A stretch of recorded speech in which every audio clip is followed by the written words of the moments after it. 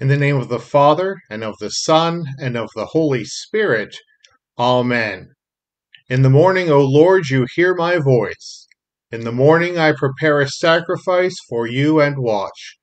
My mouth is filled with your praise, and with your glory all the day. O Lord, open my lips, and my mouth will declare your praise. Glory be to the Father, and to the Son, and to the Holy Spirit, as it was in the beginning, is now, and will be forever. Amen. The word of the Lord is found recorded in St. John's Revelation, the 6th chapter, beginning at the 9th verse. When he opened the 5th seal, I saw under the altar the souls of those who had been slain for the word of God, and for the witness they had borne. They cried out with a loud voice, O sovereign Lord, holy and true, how long before you will judge and avenge our blood on those who dwell on the earth? Then they were each given a white robe and told to rest a little longer, until the number of their fellow servants and their brothers should be complete, who were to be killed as they themselves had been. This is the word of the Lord. Thanks be to God.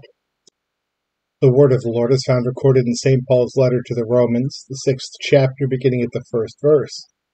What shall we say then? Are we to continue in sin that grace may abound? By no means. How can we who died to sin still live in it? Do you not know that all of us who have been baptized into Christ Jesus were baptized into his death? We were buried therefore with him by baptism into death, in order that, just as Christ was raised from the dead by the glory of the Father, we too might walk in newness of life. For if we have been united with him in a death like his, we shall certainly be united with him in a resurrection like his. This is the word of the Lord. Thanks be to God. The Holy Gospel is found recorded in the Gospel of St. Mark, the 6th chapter, beginning at the 14th verse. King Herod heard of it, for Jesus' name had become known. Some said John the Baptist has been raised from the dead. That is why these miraculous powers are at work in him. But others said he is Elijah, and others said he is a prophet, like one of the prophets of old. But when Herod heard of it, he said, John, whom I beheaded, has been raised. For it was Herod who had sent and seized John and bound him in prison for the sake of Herodias, his brother Philip's wife, because he had married her. For John had been saying to Herod, It is not lawful for you to have your brother's wife. And Herodias had a grudge against him, and wanted to put him to death. But she could not, for Herod feared John, knowing that he was a righteous and holy man, and he kept him safe. When he heard him, he was greatly perplexed, and yet he heard him gladly. But an opportunity came when Herod on his birthday gave a banquet for his nobles and military commanders and the leading men of Galilee. For when Herodias' daughter came in and danced, she pleased Herod and his guests. And the king said to the girl, Ask me for whatever you wish, and I will give it to you. And he vowed to her, Whatever you ask me, I will give you, up to half of my kingdom. And she went out and said to her mother, For what should I ask? And she said, The head of John the Baptist. And she came in immediately with haste to the king and asked, saying, I want you to give me at once the head of John the Baptist on a platter. And the king was exceedingly sorry, but because of his oaths and his guests, he did not want to break his word to her. And immediately the king sent an executioner, with orders to bring John's head.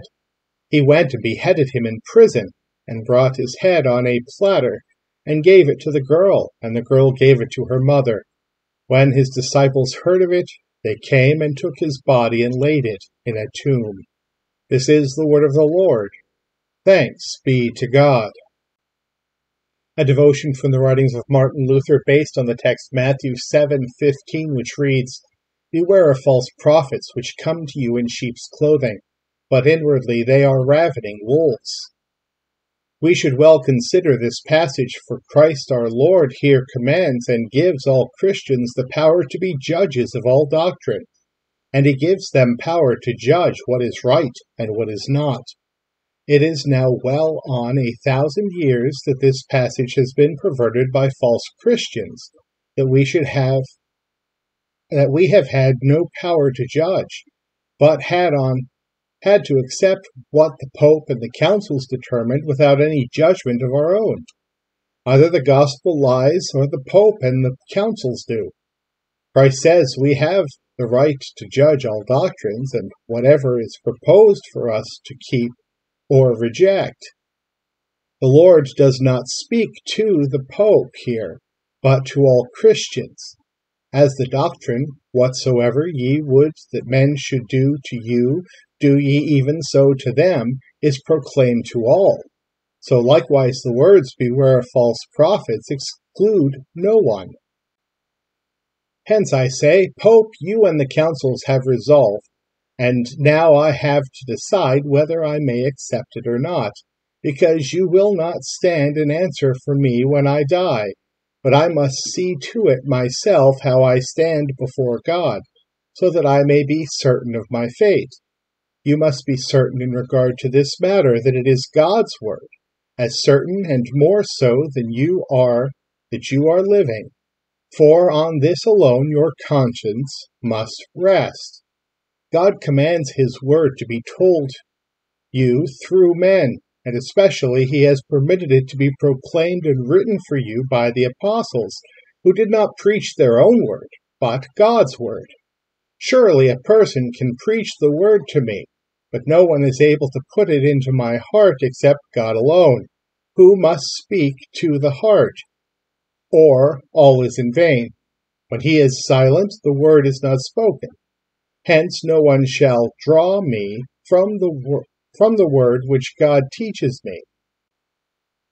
All this you must now believe, not as a word that Peter preached, but the word that God has commanded you to believe. You must return to the gospel and observe where the foundation has its source.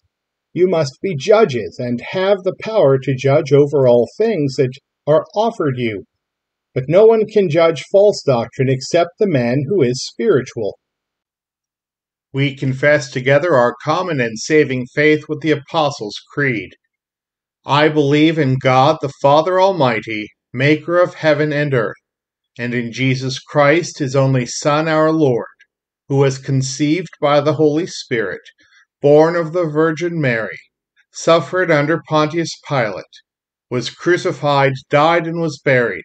He descended into hell. The third day he rose again from the dead. He ascended into heaven, and sits at the right hand of God the Father Almighty. From thence he will come to judge the living and the dead. I believe in the Holy Spirit, the holy Christian Church, the communion of saints, the forgiveness of sins, the resurrection of the body, and the life everlasting. Amen. Lord, remember us in your kingdom and teach us to pray. Our Father, who art in heaven, hallowed be thy name. Thy kingdom come, thy will be done, on earth as it is in heaven.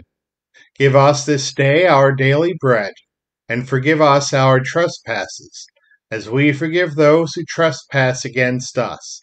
And lead us not into temptation, but deliver us from evil. For thine is the kingdom, and the power, and the glory, forever and ever. Amen.